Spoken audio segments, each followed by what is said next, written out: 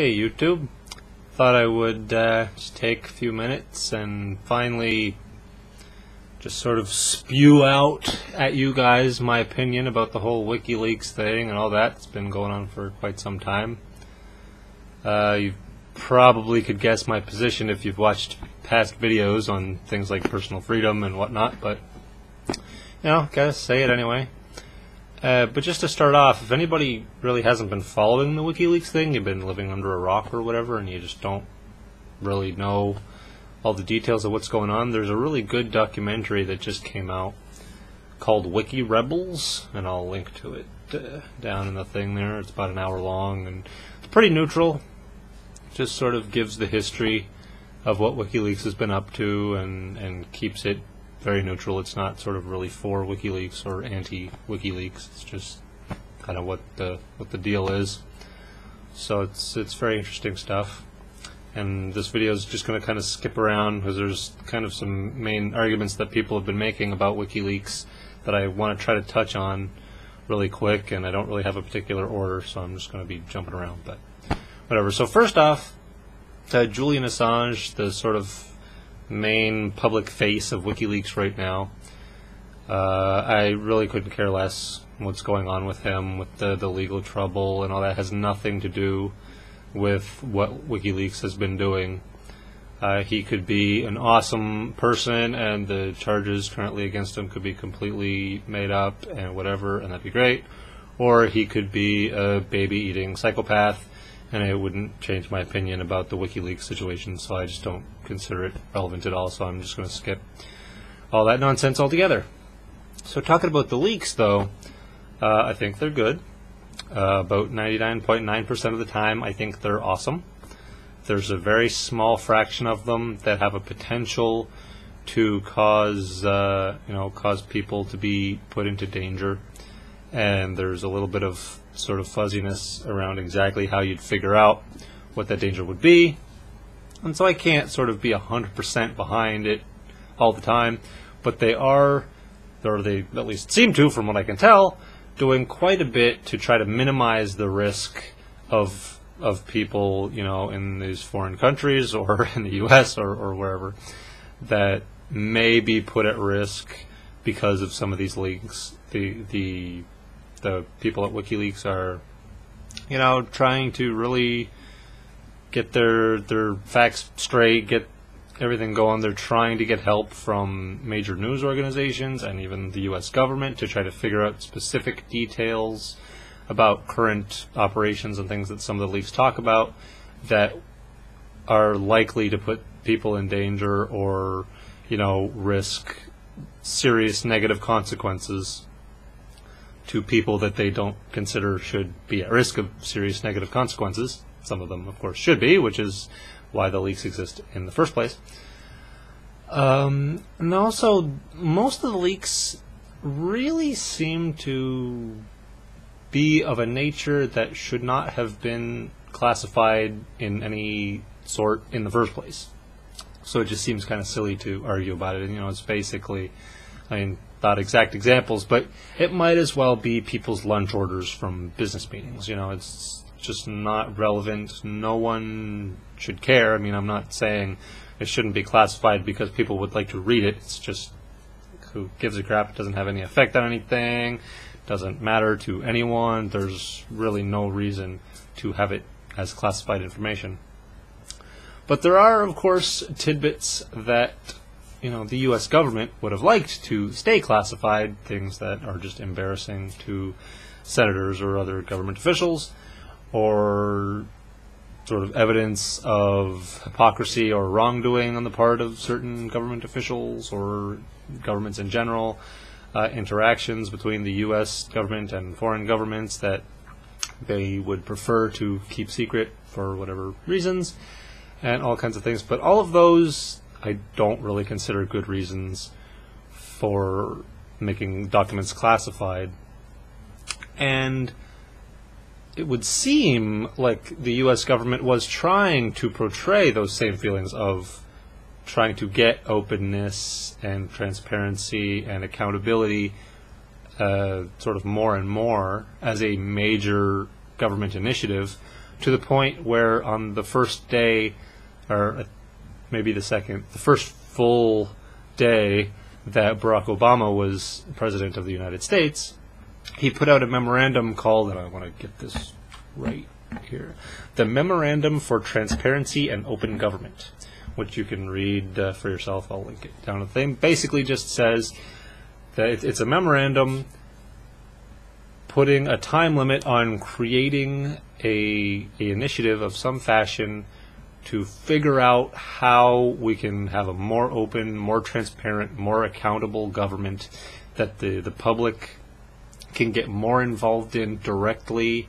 with what's going on and really dig down deep into the information and try to sort of push openness and accountability as much as possible. And what came out of that, a few months later, or whatever, I think it was 120 days, they had to develop this this program, whatever you want to call it. And what came out of it was called the Open Government Initiative. Another link down there, which just sort of starts the planning stages of pushing those ideas of openness and accountability and all that. And that just had its 1-year anniversary 4 days ago, within the last week or so. But it seems that those things are counter to a lot of the things that U.S. officials and even Barack Obama has been saying about the sorts of things that Wikileaks and other people sort of forcing that openness and transparency on the government are doing. And an example of that would be the EFF just recently put out an article about Freedom of Information Act requests that they've been doing, the same requests for the same documents several times, just to see what kind of differences there would be in the actual information that was redacted from the FBI. And there were a lot of differences, and in some cases more recent requests actually had more things redacted, or specific things relating to trying to avoid having particular members of the FBI and other government officials being responsible for wrongdoings and things like that. And just really seems counter to this open government initiative that Barack Obama was trying to push. Anyway, I don't know what the current status of it is, but it's certainly, it's there, it's up on the White House site, you can just go check it out and see what they're doing. But it's very sort of incongruent behavior, and it's very strange. And I guess the difference would be they would consider an important difference would be that on one side they're controlling what becomes open and transparent, and that kind of doesn't fit the definition of transparent in a lot of ways, but that's kind of where they were aiming with the Open Government Initiative by the looks of things. Whereas WikiLeaks and other such things, it's having transparency thrust upon them to a degree that they are not comfortable with, or in a time frame that they are not comfortable with.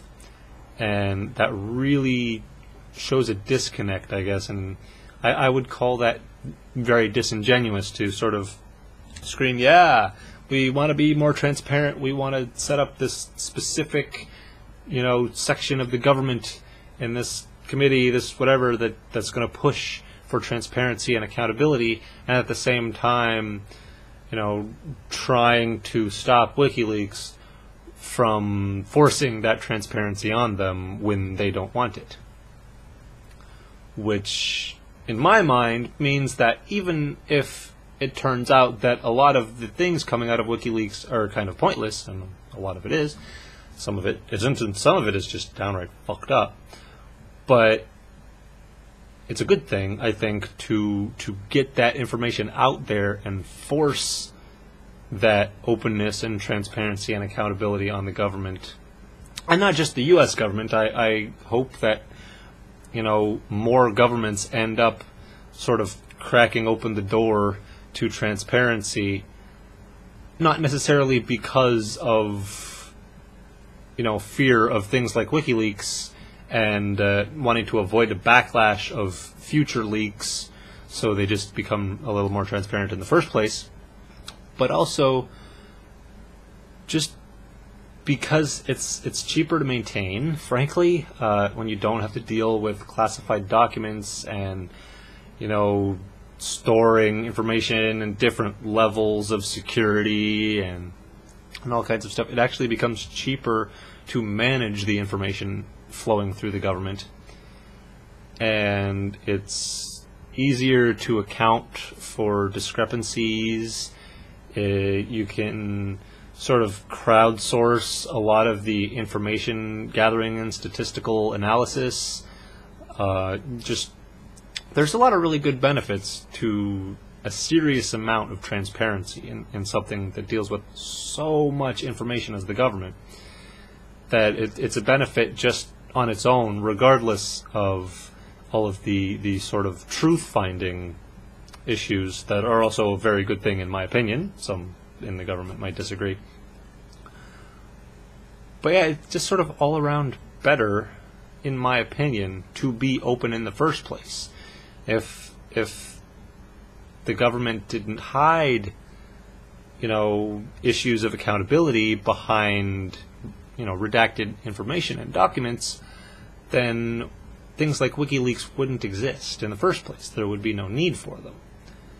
And the fact that the government is sort of railing against them so hard is kind of a negative thing to me, not only because I think the information should be out there, but it actually shows the government itself as not being for things like openness and accountability, at least to the degree that they are trying to portray in everything they do, other than fighting against things like Wikileaks.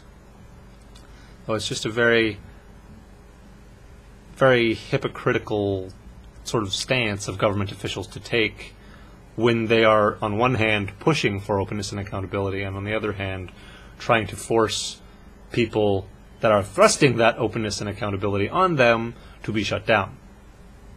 There's also other issues, things like the retaliations that the anonymous group and other people on the internet have been doing, denial of service attacks to Visa and MasterCard, Amazon, etc., PayPal, because of their withdrawing from sort of supporting WikiLeaks by proxy by letting them use their services.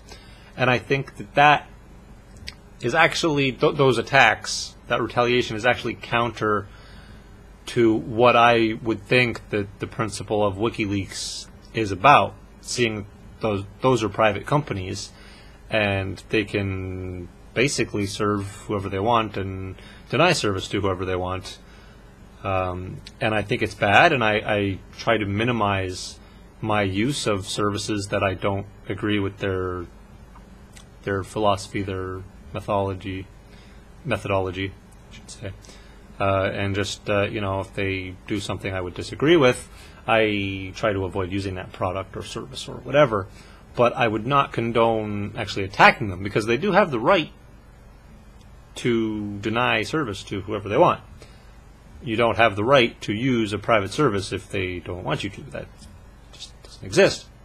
That's a very, very different situation than having documents that should, in my opinion at least, and in lots of people's opinions, be open to the public in the first place, that are government documents that public funding, tax money is paying for, the running of the government, be hidden from that same public.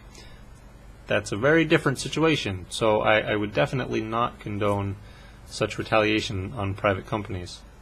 I do think that boycotts and things like that are great. You got to hit them where the money is, but actually committing crimes against them and trying to stop them from having the right to serve who they want to serve is very, very counter to the openness and accountability that I would say that the sort of concept of WikiLeaks is about, even if it turns out that some of the people at WikiLeaks are total asshats with their own agenda, which very well could be. And the Wiki Rebels documentary actually gets in a little bit near the end to some infighting between people working at WikiLeaks, and some of them have actually split off and started their own open leaks, thing, which I'm not sure if it's actually started yet, but it should be soon. So there's all kinds of drama going on there. But the actual leaks itself, I think, is the important thing. And I think they're definitely a good thing. I haven't seen any evidence so far that sort of supports any of the arguments that it's putting a lot of people in danger or anything like that. But even if that were the case, it would have to be quite a bit of danger to overcome the positive effect of getting the corruption, the hypocrisy, and the downright just creepy stuff that's coming out of some of these leaks. Both the Afghan war logs and now the Cablegate, that's still very much in the early stages of being released very, very slowly. So it's hard to say what kind of stuff will come out of that in the future. But for now, I'm definitely in WikiLeaks' corner, and I hope they keep going strong. I actually am working on putting a mirror up probably at some point.